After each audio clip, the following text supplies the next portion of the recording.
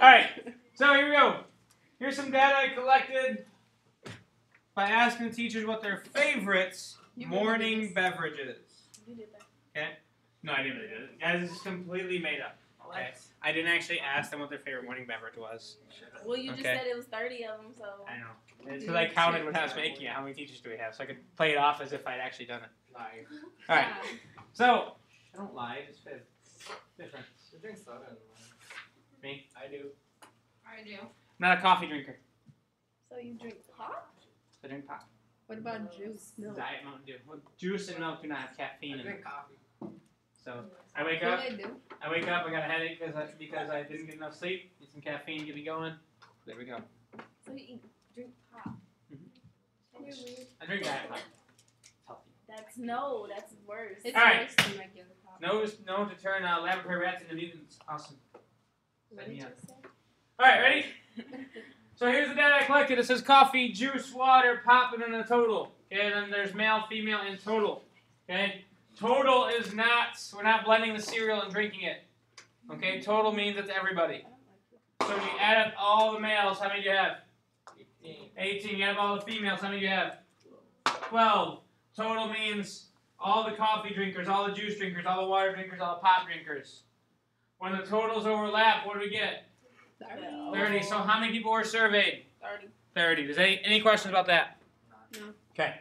Now, probability with data tables is just like probability with drawing cards or rolling dice, okay? Or putting your phone away. It's the same thing, Maddie. All right? So the probability of events, you take the total number of positive outcomes, or the event total, and you divide by the total data. Okay? So like when we were rolling a dice, we took how many outcomes were a 5, and we divided by the total. So 5 out of 6, or sorry, 1 out of 6. All right? So here, the event total means if I want to know how many males there are, 18 is my total males, right? Probability of picking a male at random out of the people I surveyed would be 18 out of 30. Does that make sense? So the probability would be 18 divided 30. Any questions about that? Okay. Probability of a female. How many females are there? 12. Out of 30. Okay, now this was self-reported male or female, so we're not going to argue over, it could be both. Okay, it's just male or female. They had to pick one. Okay. So, 12 out of 30, does that reduce? To what?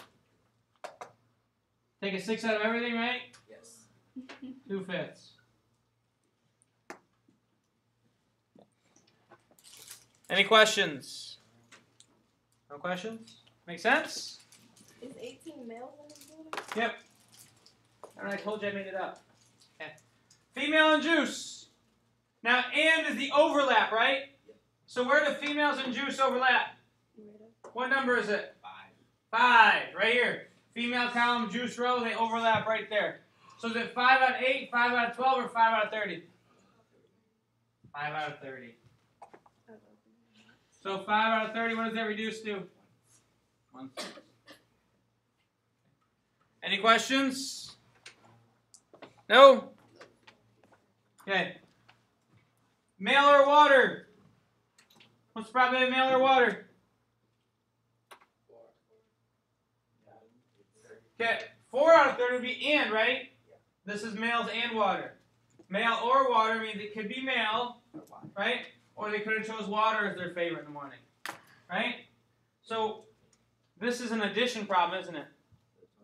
We got to make sure we don't double count. So how many males are there? 18 out of 30. How many waters are there? 6 out of 30, right? 6 out of 30, right? How many of them Now, are males? how many of the water drinkers are males, so they already are counted the male number? 4. 4 out of 30. So you need to subtract 4 out of 30. So that way we don't count that 4 twice. Right?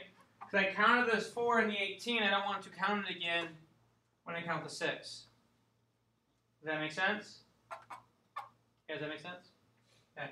So 18 out of 30 plus 6 out of 30 minus 4 out of 30 ends up being 20 out of 30. What does that reduce to? 2/3.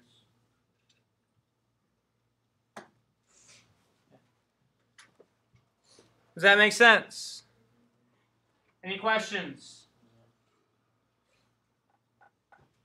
No questions? Okay. I'd like you to try the rest of these. Okay. Try the rest of them on your own, please.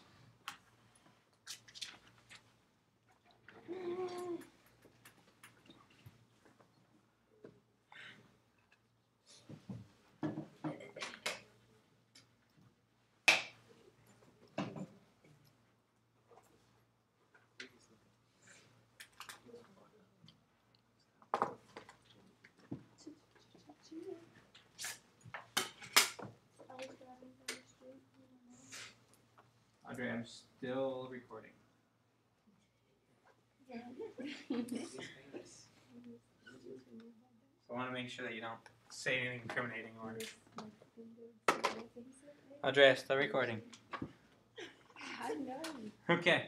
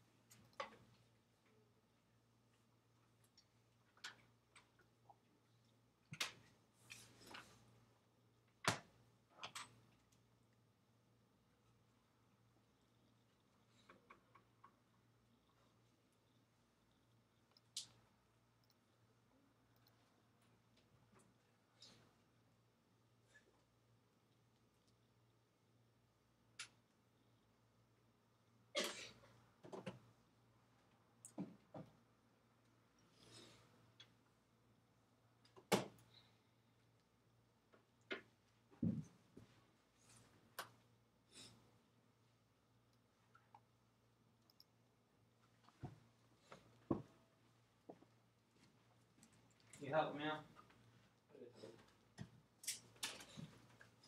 Hey, stop tweeting. I'm still doing my work. Yeah? I'm focused on your work. I am. How many people like coffee? How many people like coffee? The phone? No. That'd be females who like coffee. How many people like coffee? Wow.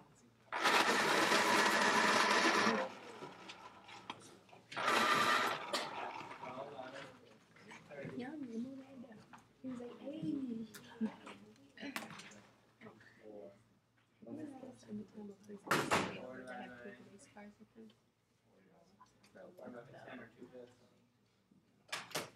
What made you back on? What? Feel it. Pop or juice? Well, how many like pop? How many like juice? Bro, they stay shooting at you. So you add those together, right? And subtract the and. Is there any and between pop and juice? No. Oh, yeah. Do you So have should break any? it down. What's the point of subtracting zero? See that over there here?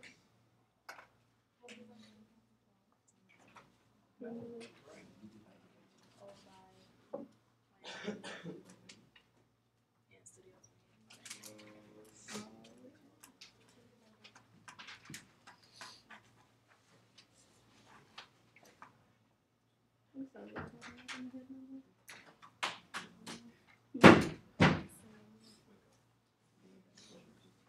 Sometimes I'll shut it down because it'd be fun with everybody there. Like everybody there. We gotta subtract the overlap. Because that's all the way So how many females like water? 2. Oh, so take that Coffee. out. What do you do for coffee? Huh? What do you do for coffee? It's just so let it turn. What did you guys do? I was just gonna say.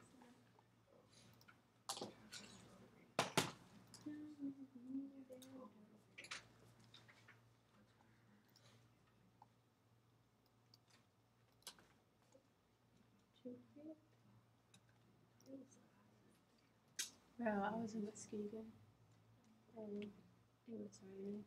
It was cold. Still filming, Andrea. I know. Taking me on my trip to Muskegon. Nice. We went to Michigan Adventures too. Nice. Fun? Yeah. Donnie was so scared of rats. Another minute. Your car was cool, that's all you said? Well, it was because we had to take Donnie with us. But I should never mind because I was too late to ask.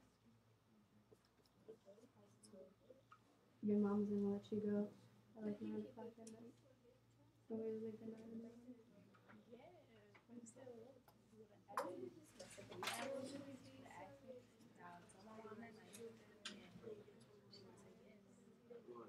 Not like you told me at 6 o'clock in the morning. And you were down the street.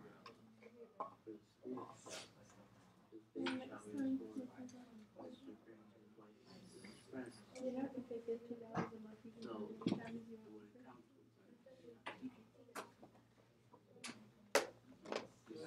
Alright, guys. How much it costs to go? Probably coffee. So how many people are coffee drinkers? 12, good. 12 out of 30. Does that reduce? To what? Yeah, 2/5. Okay. Pop or juice? Now, or is that add or multiply? Add. So juice is 8 out of 30. Pop is 4 out of 30, right? So we add those two. 8 out of 30 plus 4 out of 30. And then we subtract the overlap, or we subtract the and, right? Did pop and juice overlap at all? No, so there's no and here. They're mutually exclusive. You can't have them both, can you? Right? So you subtract 0. Okay? So 8 plus 4 is 12. So you got 12 out of 30 again, which is 2/5. 4 out of 10, 2/5. Okay. Juice and pop. How many juice and pops are there? Trying to set you up. Hoping you multiply 8 over 30, and 4 over 30, right? Did anybody multiply 8 over 30 and 4 over 30? No? Good. Because juice and pop are mutually exclusive, so can you have them both? No, you can only have one favorite. You can't have two favorites. You can't say my favorite restaurant is Taco Bell and Subway. Doesn't work? No, it doesn't work that way. You have no favorite then. You don't work that way. Well, what if a parent said you can go to Taco Bell or Subway? Which one's your favorite? Neither. Where are you going? McDonald's. B-dubs. Okay, that's not your favorite then. See, I like the Dolphins and I like the Lions, right? But when they play each other, I cheer for the Dolphins because they're my favorites. Right? Does that make sense? I don't like Michigan State and I don't like Ohio State, but when they play each other, I hope they both lose. How? I don't know. Okay. All right. So back to this. Female or coffee, right? How many females are there? 12. So this is 12 out of 30. How many people like coffee? 12, right? 12 out of 30. So that's the females plus the coffee, right? Which one way? Females plus coffee, right? Right? So, are we good now? Just add? No, because I'm double counting this 3. That 3 is in both females and coffee, right? So you need to subtract 3 out of 30. So 12 out of 30 plus 3 out of 30 minus, or 12 out of 30 plus 12 out of 30 minus 3 out of 30. You end up with 24 out of 30 minus 3 out of 30, which is 21 out of 30, which is what, Naya? 7 out of 10. Does that make sense? Yeah.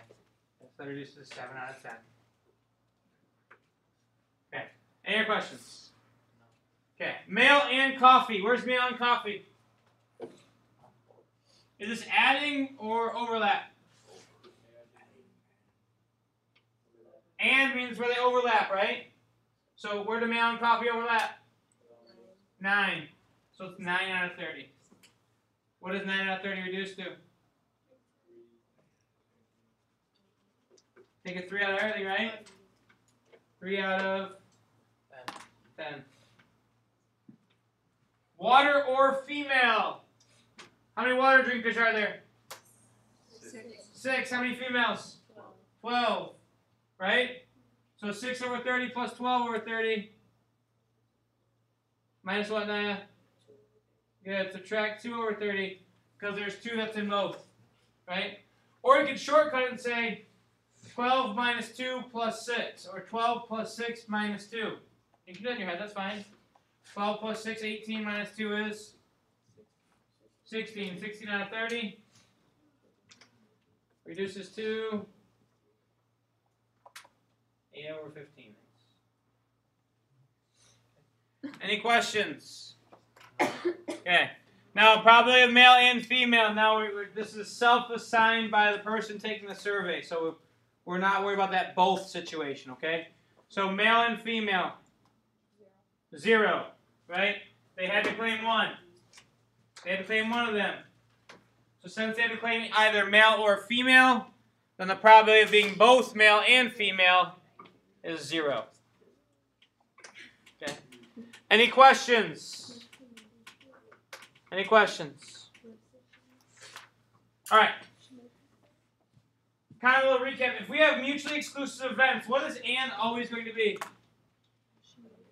Nope. If I have mutually exclusive events, what is and? 0. It's always 0, right?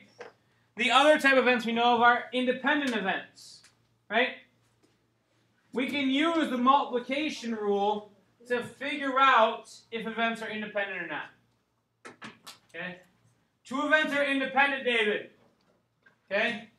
If when you look in the table, the and, where the columns overlap, equals the multiplication of their totals. Okay?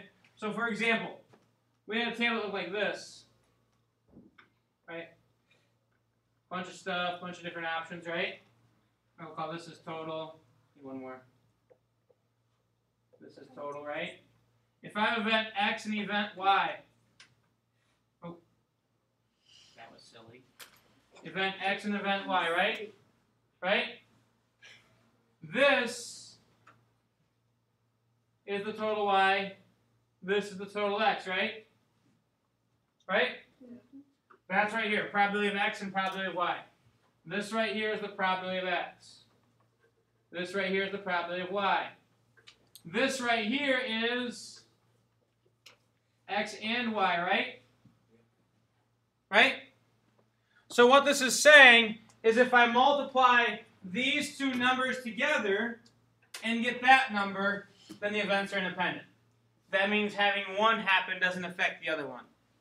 Okay? I reply saying, aren't all events independent? Is every event independent? No. Okay? If we're talking about the weather outside and my choice of shoes, those are not independent, right? If it's snowing outside, I'm not going to randomly pick a pair of shoes out of my closet because I might get sandals. That's not going to be fun. Sandals when it's snowing, although I have seen kids wear it. I don't get it, but I've seen people wear it. I think a big pair of socks will help. I think it makes it worse. Okay? Does that make sense? Those events would not be independent. Okay? No. I'm not going to wear sandals in the middle of wintertime. Or if it's raining. Because I'm not dumb. Okay? Although you might wear sandals if it's hot out, you might wear sandals without socks when it's raining. Because then your shoes don't get all wet. Right? You wear socks with your sandals? Oh, that's even more at you. Socks with sandals is more at you. Number 1 fashion football. Then you have to wear. You cannot wear socks with sandals. Not allowed.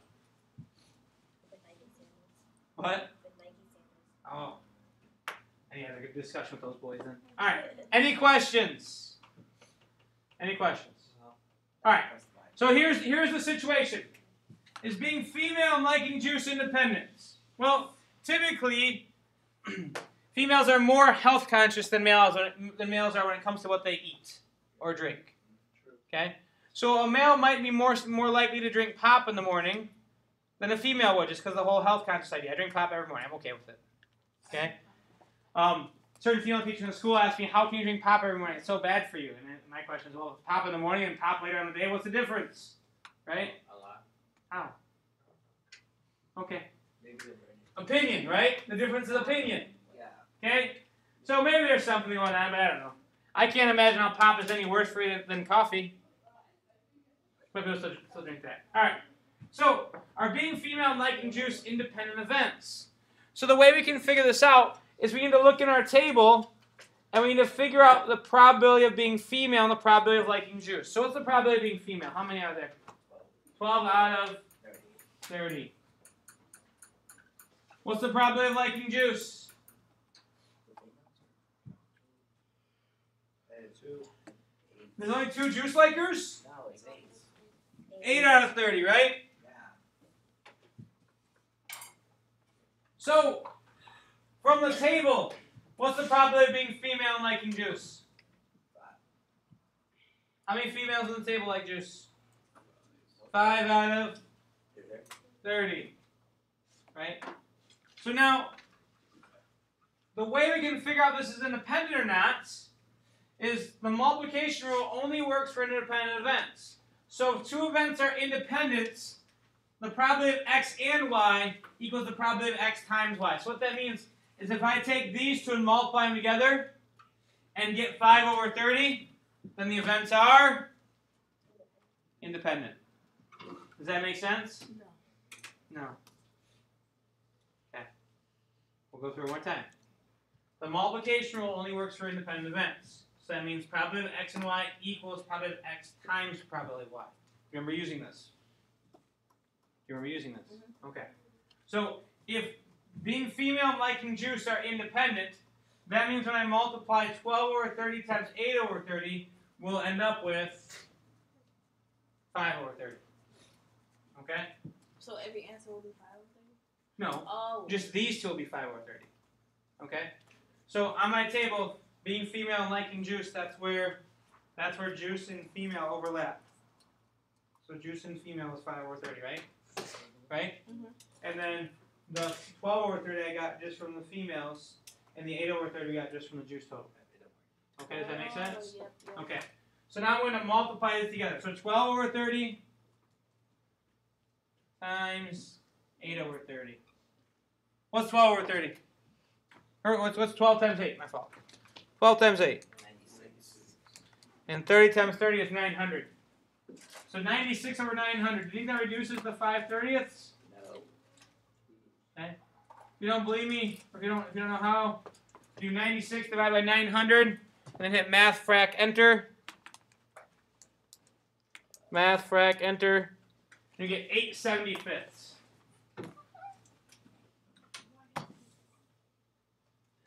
So they're not independent? So they're not independent. That means being female has an effect on whether or not you chose juice as your morning beverage. Really? Remember, this is made up data. Okay? Alright? Any questions about that?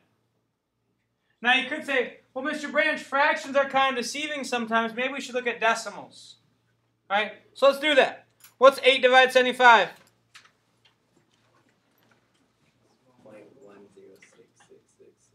0.106 repeating, right? Yeah. What's 5 divided 30?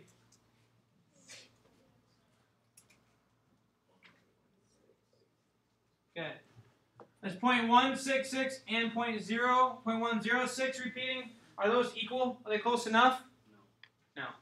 What if this was like 0.17 and this was 0.16 repeating? Would those be close enough? Yeah, that's probably close enough. I think I'd say like if this one is 0.15 and this one is 0.16, that's close enough. I heard you had nothing. I do not. Any questions? We done? Any questions? No, we're not done long. Okay. Any questions? So does this process make sense? Yeah. Yeah? Okay. You have another example, another 2 examples. I'd like to try them out.